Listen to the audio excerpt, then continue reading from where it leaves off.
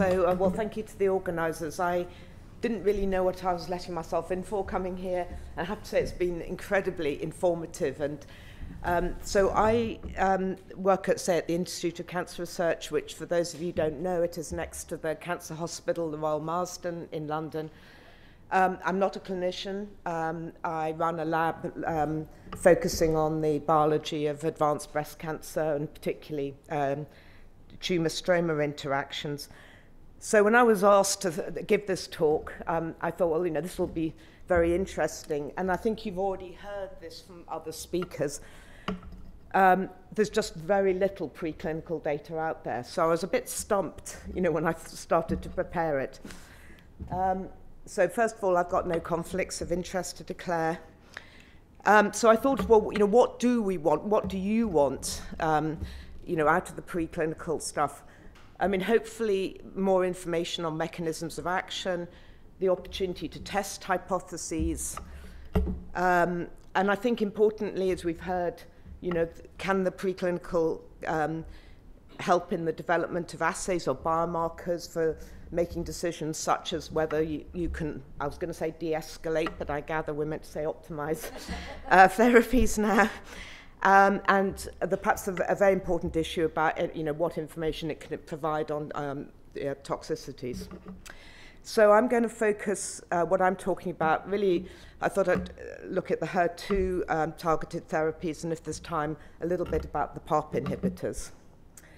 So it's 2023, and when I was looking back at this, as far as I can work out, the first of the data saying that there could be some synergies between HER2 targeted therapies and radiotherapy actually was 25 years ago. And this was the first publication I could come across from scientists at Penn. And in this case, what they did is they took a glioma cell line, the U37MG cell, which is a HER2 overexpressing cell line. And what they did is they expressed in that cell line a truncated form of HER2. So this inhibits the HER2 signaling because you dimerize, but you can't do the signaling. And what they showed is that these, when you inhibit the HER2 signaling, the cells were much more responsive to radiotherapy in terms of, more cells were killed by the radiotherapy. And this is the only data they show. This is, and this was, but this stood the test of time. So, and you can see it both in the, DAPI staining, but also just in the apoptosis. They then actually, a sort of year later, followed this up with using an inhibitory antibody. Now, what it was an inhibitory peptide made from the 4D5 antibody. And the 4D5 antibody is the antibody that was then humanized to make trastuzumab. And what they showed here again was that if you add this peptide and then wait 24 hours and then give the 10-gray dose, that you can see that there's a lot more killing with the targeting peptide than with a control peptide. And they also made a bit of a deal about the fact that you wait this 24 hours, and this comes back to the question about sequencing with some of these drugs. Almost at the same time, just a few months later, this paper came out in Cancer Research, and they took a different approach. They overexpressed HER2 in the MCF7 ER-positive, originally HER2-negative cell line, and treated that with or without the 4D5 antibody. So this is the precursor, say, to Herceptin or the trastuzumab, and showed that in the HER2 overexpressing cell lines, if you add the antibody, then you got more killing, and they titrated in the radiation dose here. And they also did exactly the same thing, this time with a naturally HER2 amplified cell line, the SKBL3. So again, quite an impressive difference in killing with the, you can see there's some effect of the HER2 antibody alone, but a lot with the radiotherapy. Now, in all of these experiments, there's all sorts of controls missing, like no radiotherapy, control cell lines. And this was really the start of this. There was saying that this wasn't just an additive effect, this was a synergistic effect. The same group also in the same paper, they also went on, and I've showed this very impressive animal experiment where they, again, just used these HER2 overexpressing MCF7 cells, treated them, and now we have got some controls here. They treat them without anything, with the antibody alone, with radiotherapy alone. Interesting, none of those had any effect, and that's a little bit sort of curious, but the combination sort of flatlined out. So that was the first, as far as I can work out, sort of in vivo experiment showing that there might be a synergy between the two. And they also showed this very interesting piece of data, which is interesting to me, where they show that in these cell lines, so they've got parental MCF7s, the controls, the overexpressing, and then a naturally HER2 positive cell line, that, and now they're measuring DNA repair in these cell lines. So if you add the antibody, nothing, it doesn't do anything alone. There's no increase in DNA repair. If you irradiate the cells, then there's a sort of massive spike, as you expect, of DNA repair. But this targeting antibody in the overexpressing cell lines and the SKBL3 cell lines, you get this reduction in DNA repair when you put the blocking antibodies in. And so, you know, why is this happening? So you're the clinical oncologist here, so you all know how radiotherapy works, obviously DNA damage. And of course, if you damage the DNA, the first thing the cell's going to do is start to upregulate all its DNA repair mechanisms. It's a little murkier on the HER2 side, so HER2 signaling is also supposed to sort of promote DNA repair. Quite how and why, I think, is not at all clear in the literature. But of course, if you block that, then you're going to reduce the amount of DNA repair, and if you reduce the amount of DNA, you're going to have lots of unresolved damage, and eventually that'll drive the cells into apoptosis. So that's the early stuff. So what's really happened since then? And I think one of the big questions when thinking about HER2 targeting, and I confess, I thought this was going to be a simple question. How does Herceptin or trastuzumab work? It's just, again, it's a complete mess out there in the literature. So what we do know is that the humanized version of the antibody, so the trastuzumab, is that there is an ADC effect. So the antibody, when it's bound to the target cell, will recruit via its FC receptor cytotoxic T cells, and that will induce some killing of the HER2 positive cells. How the antibody itself blocks HER2 signaling, or whether it's driving receptor internalization and you just get degradation of the HER2 or shedding of the HER2 off the cell surface, or driving a different signaling pathway, the literature's all over the place, so I won't go through that. But one thing I think that we do know now is that if you block the signaling, and this is now using small molecule inhibitors, not the targeting antibodies, you can get the same effect in terms of synergizing with radiotherapy. So in this case, quite nice. They've got two models. Again, that SKBR3 cells there, they've implanted them into mice, treated them with antibody alone, the small molecule inhibitor, the paratinib, which is one of these newer irreversible kinase inhibitors. That has some effect. The radiation alone has some effect, but the combination is much more effective.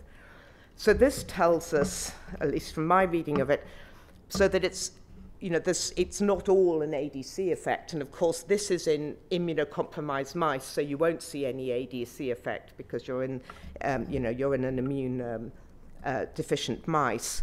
But certainly the kinase inhibitors tell you that there's something to do with the HER2 signaling alone that can synergize with radiotherapy. But it's not really addressing the ADC function. So then I just thought I'd go through a couple of newer publications, both from the I don't know how you pronounce it, Sarasi lab, And this one actually asks a couple of interesting questions. And I think we've heard this, in the talks yesterday about, when using these things in combination, there is an opportunity to reduce doses. And this one's asking, first of all, about, if you don't put in as much of the trastuzumab. And so what they do is they take some HER2-positive cell lines and they actually show it in a number of different models. And this is very low-dose trastuzumab. So if you add the trastuzumab, and it's a measure of cell death. So if you add the trastuzumab on its own, it's having a small effect, but not very much. If they fractionate the radiotherapy, it's again having some effect, but not as much as a 6-gray dose. But when you do the two together, you get this, then the fractionated dose is the same as the single dose. And I think, again, this is sort of pointing in the direction of trying to do, this is where perhaps the preclinical studies can start to, add some useful information by looking at these different dosing schedules. And nicely, they also then show, again, with a relatively low dose of the trastuzumab in 2 animal models with fractionated, or 3 doses of radiotherapy, and again, the trastuzumab added a little bit before the radiotherapy, that they're getting a nice synergistic effect of combining the two. So they published 2 papers fairly close together. This was the first one of looking at the trastuzumab dose. Oh, sorry, and I think this was one other really nice thing in this paper, is they also looked at the hypoxic status of the tumours with these different treatments.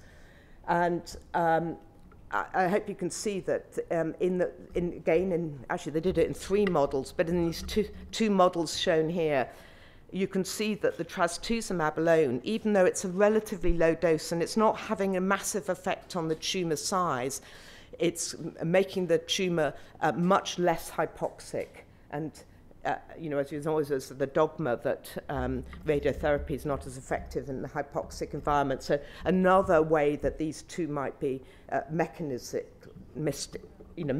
by which they might be synergizing. So I thought this was actually, one of the very nice parts of the preclinical data.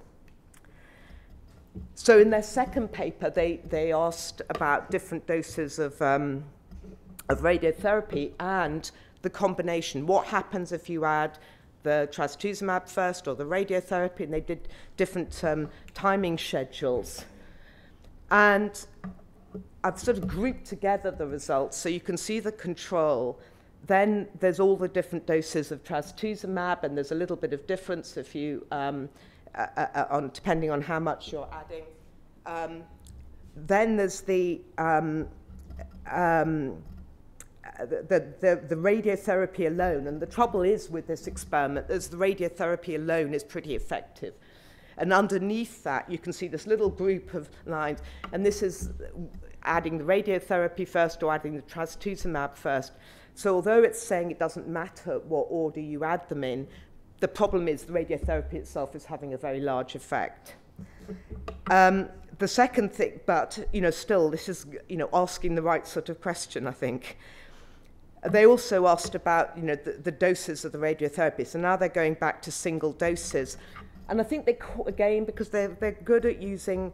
In this case, they've got 2 models, a HER2 negative and a HER2 positive, showing that if you add the 5-gray radiotherapy, it's not quite as effective as a single dose as the 10-gray. But when you add the 5-gray with the trastuzumab, then it's just as good as adding 10-gray in the trastuzumab. So again, sort of hinting towards this, can you use these preclinical models to start to investigate the optimization of both arms of the treatment.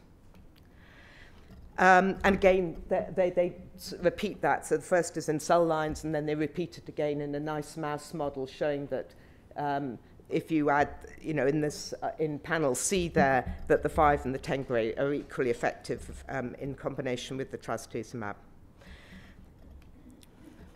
And then the sort of last paper in this, just with the HER2 targeting, I just looked at, and I think again this brings up a couple of interesting points to think about, but also highlights a problem with some of these studies. So this isn't the first time this has been reported, but here they show it sort of quite nicely, showing that actually radiotherapy in itself can increase the levels of HER2 expression. And on the left, in these MCF7 cell lines, this is the C6 line is an MCF7 that was grown out of mice that was resistant, the remaining cells that were resistant to the radiotherapy, and you can see they've got higher HER2 levels. And then on the right, with the 41, this is a mouse breast cancer, mammary carcinoma cell line. This is the expression of the HER2 in the mouse tumor cells, in the tumors, and you can see that there's, again, actually quite a striking upregulation of the HER2. So that's, just one thing to consider in these combinations. So they also then isolated these 41 cells from these tumors, and they're going to use this cell line later, so I've just sort of illustrated it here. So they've isolated a mouse mammary cell line that's permanently upregulated its HER2. What I thought was, again, that other people they showed it very nicely in this paper, was that there's quite a lot of HER2, this isn't amplification, just more expression often in the recurrent tumors and in the metastatic disease. And I think this comes back to, who should be targeted, which patients should be used for these combination treatments. And, of course, we don't, we always refer back to the primary tumor because we don't biopsy the metastatic sites very often. So are there more patients with advanced disease who might benefit from some of these combinations? So they showed this very nicely, and this is just some illustrations, but they looked at some larger data sets. And the main part of this paper was to say that when you get HER2 upregulation, you also get upregulation of another cell surface receptor called CD47. And again, this was quantified in a larger group of patients. So what's CD47? So CD47 is a cell surface receptor, is upregulated on the tumor cells, but it binds to a receptor on macrophages. And what that does is inhibits macrophage phagocytosis. So, macrophage phagocytosis is, how many of the cells tumor cells are dying are taken up and eaten up by the macrophages. So it's been termed a sort of myeloid-specific immune checkpoint protein. And the question they asked is that if you block, so normally the CD47 is blocking the phagocytosis. If you put a blocking antibody against it, then this is a graph of increased phagocytosis. There's no difference if you also add in the trastuzumab. So this is just proving that the CD47 is involved in mediating phagocytosis. So then they did this, nice animal experiment. So they put their 41 tumors in these mice. These are the ones that I showed you earlier that now are HER2 positive. And they do all these different combinations. So you've got, except they don't have no treatment, but they've got radiotherapy on its own, radiotherapy with a control antibody. You see there's an effect of adding in this CD47 antibody, the pink line there, and the green line, the green line and the radiotherapy with the trastuzumab, and then the triple combination where you're really getting very good tumor control. So, this, when I was looking at this, I thought this is very exciting. This is, maybe improve this combination. But there is a big problem with this. They're using mouse tumors in a fully immunocompetent animal. And what was curious was how they gave the trastuzumab, which is that they injected it intratumorally rather than intravenously. again, they gave quite a lot of doses, 2 doses of radiotherapy, but you can see the red lines when they're treating with the trastuzumab. And the problem is, and I looked, is that trastuzumab, although it's been used in these models and people have drawn all sorts of conclusions from it, it doesn't actually bind mouse HER2, or rat HER2 for that matter. So the effects that are being seen here are not to do with blocking HER2. I'm pretty sure they're all about putting a humanized antibody intratumorally into a mouse, which has got an immune system, and that's just triggering some immune-related killing in these models. So, you know, and they're not, and I don't mean to diss these people, because there's been lots and lots of other papers where people have put trastuzumab into mouse models and shown effects. To finally, on the HER2, there is now some nice preclinical data coming in comparing trastuzumab and the TDM1, and of course, what one would want is the next generation of ADCs. I won't say anything about the PARPs because I can see time's up, and there wasn't much to say. So I'm just going to go to my conclusions. Well, in the, you know, I think there are new, anyway, I'll get to my conclusions. So, you know, it was an education to me to just realize how little there was out there. So what can the preclinical studies doing? I think there is an opportunity to ask some of these questions about the sequencing, obviously to test new reagents when they come in. I think everyone's been talking about this. Can we use these models to sort of get better biomarkers for response? I think when I was looking at the PARP literature, certainly there's an opportunity, for study, the mechanisms of the toxicity. And of course, if you do work in the immune-competent syngeneic models, then increasingly with immunotherapy, we want to know the role of the immune system. So I just want to say thanks and apologies if anyone here was author of any of these papers that I've massacred for you. And that's it from me.